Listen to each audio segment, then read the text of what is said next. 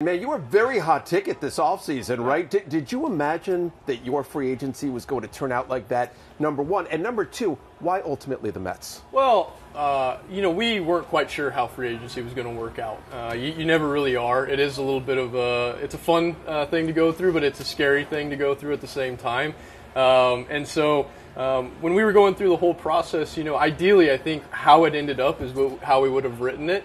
If you would have told me when we started the free agency process that this is how it would have ended up, 8 years, 162. Yeah, I think I would have said that sounds great. Let's do that. And so ultimately, yes, I ended up exactly where I wanted to end up. I think that the Mets saw in me, what I saw in them. We know each other, and we're very comfortable with each other and how we operate. And so I think both sides liked what each other brought to the table, and so we made a deal, and it happened rather quickly once we all got on the table. Yeah, awesome. Yeah, that's one of those things where you made it evident how you felt openly, and it was clear that you're being genuine, which is something that I've watched from the moment we met in 2015. Yeah. You're genuine, heart on your sleeve kind of guy.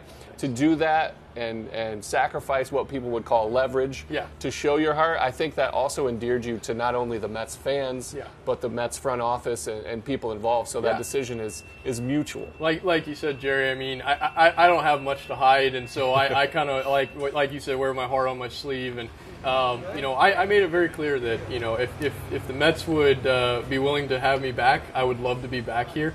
And so the feeling was mutual, and we were able to, once we got to the table, it happened in a matter of about 4 hours.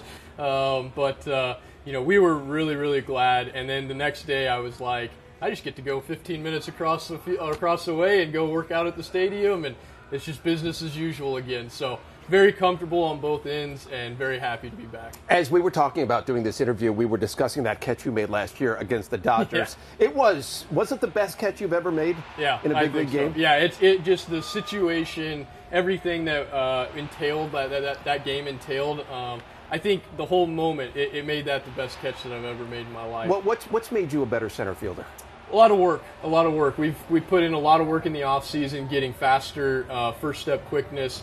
We even changed up my workout routine to put conditioning first and then put the weights afterwards, and that helped me gain that foot per second on my sprint speed from 2020 to 21. So there's been a lot of work and putting in with the outfield coaches and Kirby, hitting balls over the head, just continuing to try and improve on all the little things so that my instincts take over while I'm out there and I'm able to make the plays. So speed has always been kind of an asset that you've had, that you've been able to deploy. You talked about adding some speed for the outfield. Now with some of the rule changes, we talked about the bases getting enlarged. Yes. Is stealing bases something that you've dabbled with in the past? Is this something you're thinking about going into this year? It's definitely an area of improvement that I've highlighted. Let's see how this plays out this spring training. Let's see how the bigger bases, how this works. And it's something that I think I can take advantage of, but only when it makes sense. So there's going to be areas where Pete and Francisco are swinging the bat really well, and it's a 50-50 shot on if I get there or not, because we all have to take the risk management into account when we're at first base. And if they're feeling really good, I might just let them swing the bat, and I've got those big boppers behind me. So the most important thing for me is to continue being me and get on base for those guys. Yep. I can score from first base when they hit the ball in the gap, which they do that a lot. But then when the opportunities present themselves, let's take advantage of it. But we've had some really good catchers in the NL East, and we still do now. And so they do help shut down the running game some, but if they start to get lazy, if the pitcher gets lazy, we will take advantage of those situations, but we don't want to just be throwing away outs on the base paths either, because we have a really great offense. Let's finish on this. The new rules, right? How's it going to affect you in the box?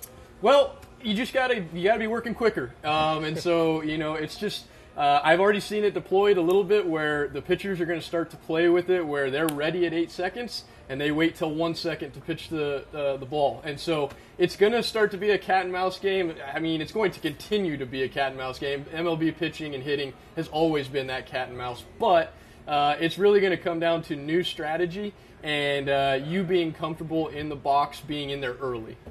It is the center fielder of the New York Mets. That sounds nice, right? You're going to be around with that new contract for a long time. For a long time. It's a great feeling. It is Brandon Nimmo. Good to see you, Brandon. Thank you. Have a great season. Thank you.